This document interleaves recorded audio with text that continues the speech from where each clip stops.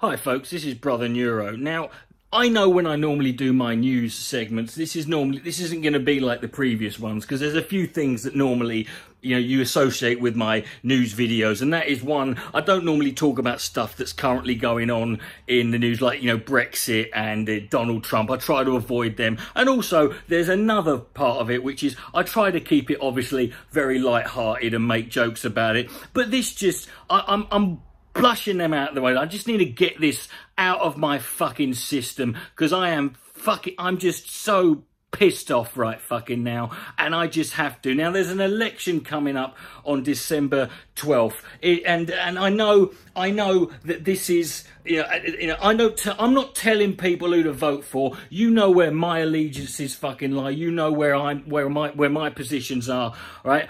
But in the last few, I've just, in the last couple of days, we're 36 fucking days away from this election. The things these people, the Tory Party have been doing, it's quite frankly fucking, it's beyond even my comprehension at this fucking stage. I cannot get my fucking head round it. And what's more, I can't get my fucking head round how anybody out there who has an ounce of fucking, I don't care how important certain things are to you, there comes a point, where you draw a fucking line in the sand. And if we haven't reached this, then now, then I have to say, fucking when?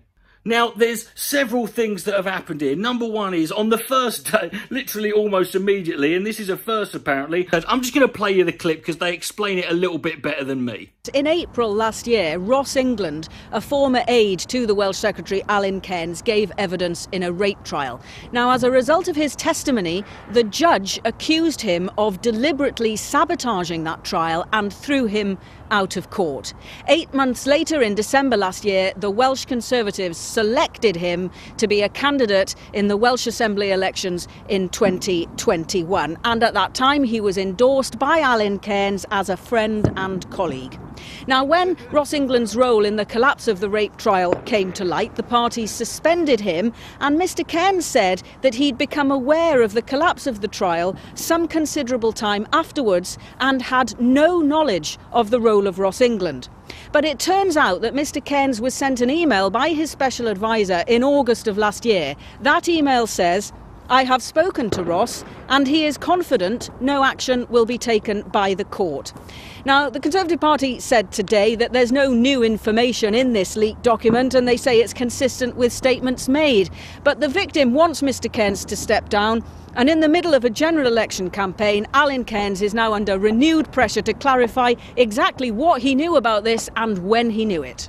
Okay, so there's that one. There's a woman running for the Tory seat. Her name's Francesca O'Brien, and she got fucking in trouble again. This is all in one day, by the way. She got in trouble because there was this TV show in this country many years ago called Benefit Street, which was an horrific piece of programming, really, and it was done really just to sort of play on the idea that people who claim benefits are all dishonest, lazy, scrounging fuckers who don't actually want to do any fucking work, and they're just trying to leech off the system. It played into that. Now, don't get me wrong, the people on the show were genuine and fucking awful, but to pretend that this was anything more than a fear-mongering piece of, of right-wing propaganda is laughable. And this woman, when this show was being posted in 2014, posted on her Facebook page, Benefit Street, anyone else watching this, wow, these people are unreal. My blood is boiling. These people need to be put down. Right, now, this was on Facebook.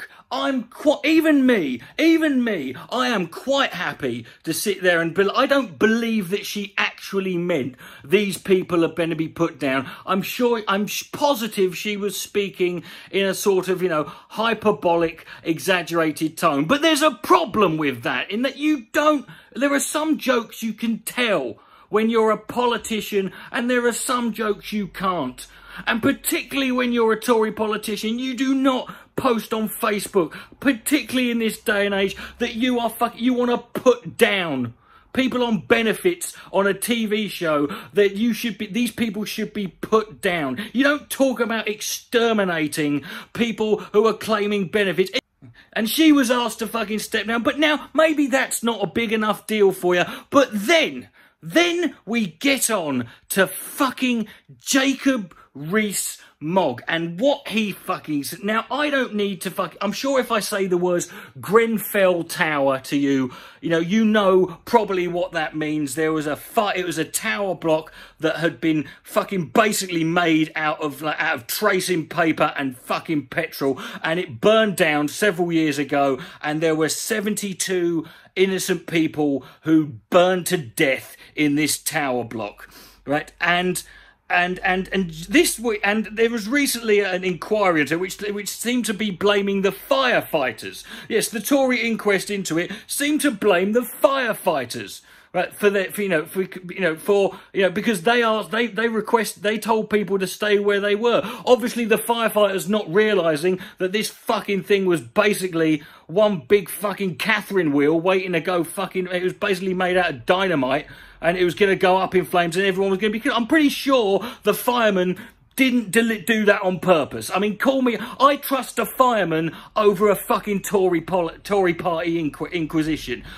Just call me old fucking fashioned. But then you get Jacob Rees-Mogg, this fucking rabies-infected fucking balloon knot who came here and offended and decided to chip in his 2 cents about the 72 people who died in fucking Grenfell Tower, and by attacking them for not having enough common sense. I'm just going to let this play out. The more one's read over the weekend about the report and about the chances of people surviving, if you just ignore what you're told and leave, you are so much safer. And I think if either of us were in a fire, whatever the fire brigade said, we would leave the burning building.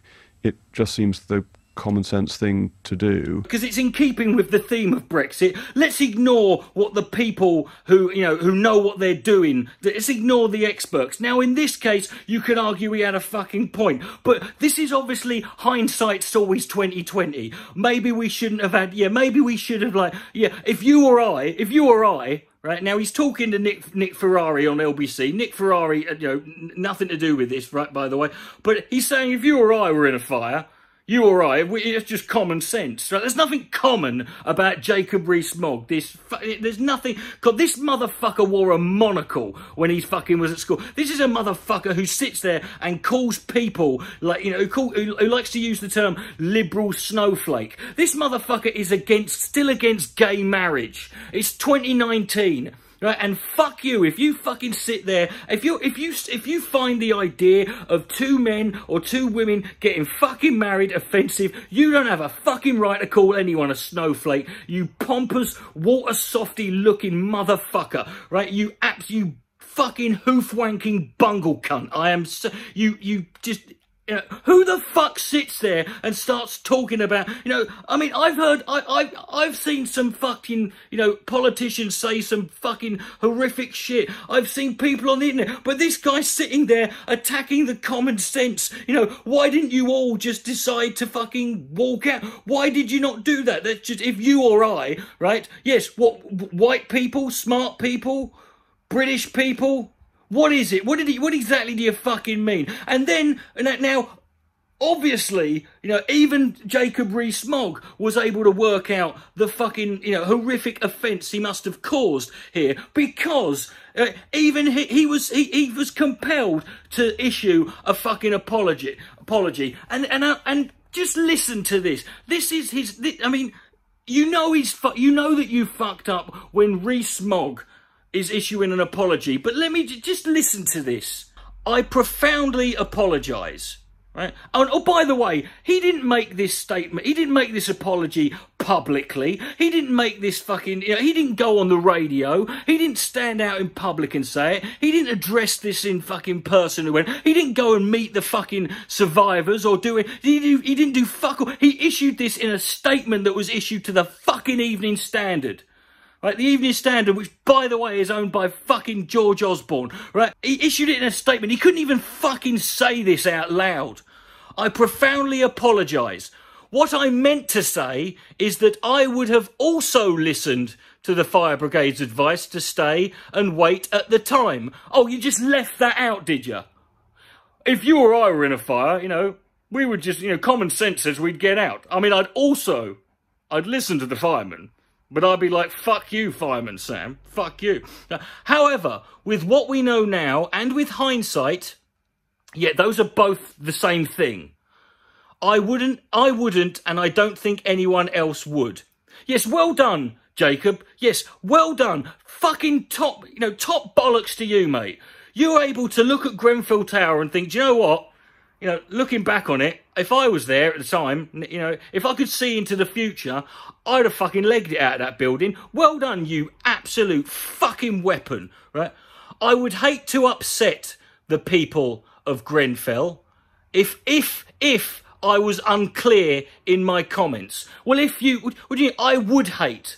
You have, right? As well as anyone else with a fucking beating fucking heart, my friend. Anyone with an ounce of compassion left in their fucking soul. And what do you mean, if I was unclear? You're making an apology and a clarification, you fucking stupid fucking ring sausage. Of course you fucking, you know, if you were unclear. Right. With hindsight, and after reading the report, no one would follow that advice. That is the great tragedy. Yes, the great tragedy is, Jacob, is that no one followed your advice. That you so profoundly and fucking wonderfully, fucking your golden ingot of wisdom that you shat out on us. Onto the fucking, you know, onto the fucking grieving relatives of the 72 dead people. And I don't give a fuck if anyone wants to accuse me of fucking being emotionally manipulated. No, bull fucking shit. If you don't get, if you are not emotionally fucking moved by this shit, then I don't know what to tell you. I tell you what, I won't even tell you. Let me just play something. نحبكم كثيرا باقي أنا أحبك أبوسك وأديلك بوس مصطفى أنا أديل مو بوس عائش أديل بوس مودة I want to hug you مودة I want to hug you مصطفى I want to hug you عائشة and do something with yourselves. Thank you, bye-bye. That was a 4-year-old girl who's now dead, along with her 3-year-old sister and her mother. Do you know why? Because they didn't have the common sense that Jacob Rees-Mogg fucking has. Cunt. And then, with all this bad shit going on, the Tories, you know, trying to do some damage control, wheel out this guy called, what's his fucking name? Nadim Zahawi, right? They wheel him out there. They need someone to stand there and take the bullet because Boris Johnson doesn't want to address all this shit, right? Jacob Rees-Mogg clearly doesn't want to address all this fucking shit. And you know, for me, they took him on what for me is the real sort of yardstick of when, you know, when you're a conservative and you're on the right and you've just gone too fucking far. They put him on the Andrew O'Neill show, and Andrew Neil, like he did with Ben Shapiro and many others, but Alex Jones has to sit there and be the voice of fucking reason. Nadim Zahawi, the Secretary of State for Wales, was forced to resign today because he'd endorsed a Tory candidate for the Welsh Assembly that he knew had been part of the collapse of a rape trial. If he's not fit to serve in the cabinet, why is he fit to represent the Vale of Glamorgan? In his letter, he does say that he's confident he can clear his name. This is obviously a very sensitive issue, and there's still he legal won't clear it in time for the election. But look, a man is innocent. This country prides itself on its legal system. Okay, first of all, can I just point this out? I am sick of people who sit there, yes, the legal system, innocent until proven guilty. In fact, you're not even innocent because you're either guilty or you're not guilty. And being not guilty doesn't mean you're innocent. It just means you couldn't be proven guilty. But that aside, I'm so sick of it when people sit there and try and sit there and go, like that is the legal system's fucking standard. It's not I don't have to, I and nobody else is obliged to sit here and follow that. When people say, what happened to innocent until proven guilty? Yeah, that's if you're on trial. If in my opinion, you're fucking guilty, right? Fuck you. That's my fucking right. And I think that the people of the Vale of Glamorgan will back Alan, will return because he's been a very fine constituency MP. I think the people of Wales will back this guy because they're the kind of people who don't give a shit whether or not you fucking endorsed a guy who fucking was responsible for trying to fucking slander and defame a rape victim. Because that's what's more important. That's the kind of guy we want. Another cabinet minister, Jacob Rees-Mogg, he opined that if more Grenfell Tower residents had ignored the fire brigade and left the building, more would have survived. What possible qualifications does he have to make that judgment? Well, he has apologised unreservedly when he misspoke. Oh, the old classic phrase, misspoke. Now, just so we're clear, because he's going to use this term misspoke a lot. It seems to be something that's a bit of an epidemic going through the Tory party, but this is the favourite turn of phrase or phrase of choice when people sit there and talk about, you know, when some politician puts their foot up their fucking arse, is they misspoke. Now, the definition of misspeaking is basically like a mistake. It's like you said so, you expressed yourself insufficiently, or, you know, you weren't articulate, you weren't articulate or sufficient in how you expressed yourself. And I find that, and there's, you know, in some cases, yes, that's perfectly believable. But when you're Jacob Rees-Mogg, who is, let's be honest, one of the more well-spoken members of, you know, politicians out there and members of the Tory party, and particularly when you're speaking about an issue as sensitive as Grenfell Tower, I think you know, misspeaking is not good enough for me. And this, he apologised unreservedly. He wrote one fucking paragraph, and he even had to qualify that. And he couldn't even sit there and just say, I'm sorry, I'm a twat 10 times. He had to put, you know, if I wasn't clear, and I don't wish to offend you, you know, but the tragedy is that nobody did what I fucking said.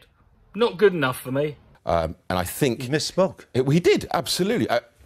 Andrew, have you never misspoken in your life? Have you ever met a human being that's never misspoken? And then they pull this bullshit. And are you telling me, like, when this was going on, when Boris Johnson was getting called out for lying a couple weeks ago, literally everyone was sort of, oh, you telling me no, you've never lied before? I'm not the fucking Prime Minister. I've not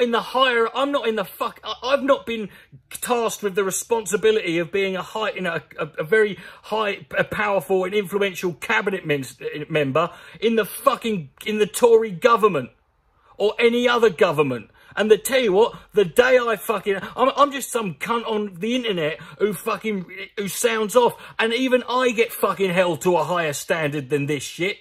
Yes, I misspeak, but I guess what? I've never misspoken in a way that offended the fucking dead.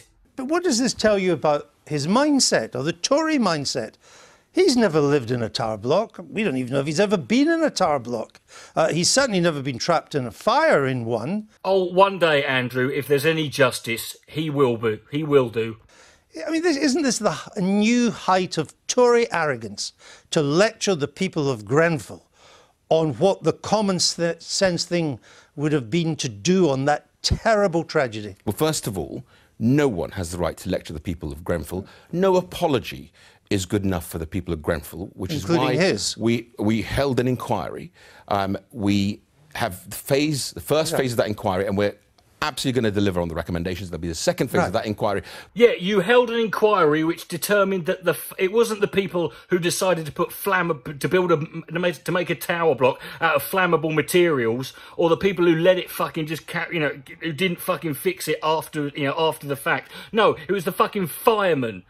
It was the fire brigade. They were the ones who was, do they need to apologise? The second phase of that inquiry, and no doubt they'll probably blame the people in the building for being in there in the first place. But look, but he pays no price for these words. Well, hold on. No, he has paid a price because he has had to come out and apologise, rightly so.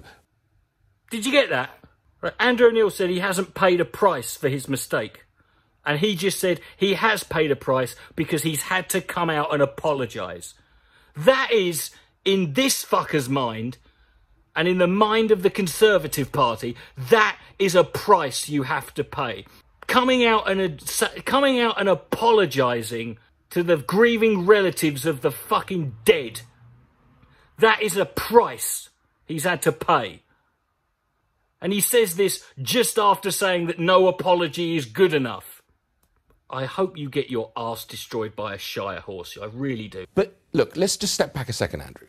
Right? If this is about demonising the Conservative Party, because that's what Labour is good at, to say that we're nasty Tories. Do you know... Yes, see, apparently it's Labour who are demonising the Tories, because it was the Labour Party who, by the way, haven't even mentioned, I think, haven't even mentioned, it's the Labour Party, isn't it, who made Jacob Rees-Mogg fucking sit there and say that comment about Grenfell. It was the Labour Party who made Francesca O'Brien say that stuff about putting down people on benefits. And it's the Labour Party who fucking endorsed and hired a guy and endorsed a candidate who fucking was responsible for defaming a fucking rape victim. Yes, it's them, isn't it? So far, the Labour Party have barely mentioned this, and they fucking should. But I tell you what, if they did, right, is that they're using this to demonise you? Maybe if you lot wound your fucking necks in for 10 seconds and thought before you opened your fucking cake hole, maybe it wouldn't be... Don't make it so fucking easy. To dehumanise, to demonise people is a process that then allows you to attack them in all sorts of ways. So it's the poor, Conservative... It's the poor Tory Party that are victims now. No. You're being demonised. No. You have every right to criticise and to challenge our policies. None of this is about policy. This is nothing to do with policy. This is everything else. This is about you. This is about the people you fucking are. And believe it or not, in politics, not everything is about policy. In politics, it fucking matters what kind of human being you are. Because then your policies are fucking, if you're the kind of scumbag who says and does shit like this, then maybe I don't give a fuck what your policies are. To challenge when we make a mistake, but to say that the whole party is somehow a nasty organisation is simply not true. Do you know what? He's right. For anyone to demonise the entire every Tory or or everyone in the Tory Party is wrong. So how about this? I'm going to play you a clip now from 2017. This is a guy called Dominic Cummings. You might have heard that name. He is currently the senior advisor in the Tory Party to Boris Johnson. In 2017, he was working with the Vote Leave. And I want you to listen to what did Dominic Cummings say in 2017 about the Tory Party. That what's one of the core problems of the Tory Party brand going back decades? NHS, and people think, by the way, and I think most people are right, the Tory Party is run by people who basically don't care about people like me, right? That's what most people in the country have thought about the Tory Party for decades. I know a lot of Tory MPs, and I'm sad to say the public is basically correct. Tory MPs largely do not care about these poor people. They don't care about the NHS, and the public kind of has cottoned on to that. And that guy, again, senior advisor to Boris Johnson, in 2017, telling you that they don't give a shit. They fucking hate you. But no, you're right. This is all the Labour Party demonising you. Well, I can tell you what it says is when we have the first Muslim Chancellor of the Exchequer in Sajid Javid, a boy from Rochdale living above a shop. We make him Chancellor of the Exchequer. Now this guy's trying to play the look, some of my best friends are fucking brown. Because yes, you are right. Yes, you are absolutely right. This is the most ethnically and culturally diverse Tory cabinet ever. And let's have a look. See, one of the people, he didn't mention, but let's bring up Priti Patel. Priti Patel when was it? She was one of the 5 people who contributed to a book in 2015 that was called, in 2012, that was called Britannia Unchained: Global Lessons for Growth and Prosperity. And in that, book, Priti Patel, along with Demonic Rab, they described British workers are, quote, among the worst idlers in the world, that the UK rewards laziness, and that too many people in Britain prefer a lie-in to hard work. That's what they think of you. And this was this was 7 years ago. That's what they think of you. All you've done by having the most ethnically and culturally diverse fucking Tory cabinet is prove a point that it doesn't matter where you're from, what gender you are, your sexuality, your ethnicity, your religion. If you're a Tory, you're a fucking cunt. And while we're on the subject of Dominic Raab, here's a clip of his. Here's just a soundbite to give you an idea about him. My name's Dominic Raab, and I'm a Tory. I don't support the Human Rights Act, and I don't believe in economic and social rights. If you're expecting some pithy comment, I've got nothing. I don't. If you need me to add anything, but of course, let's talk about demonisation, because what did Boris Johnson try to do this week, recently? What did he just try and say about Jeremy Corbyn? What was it? Remind me.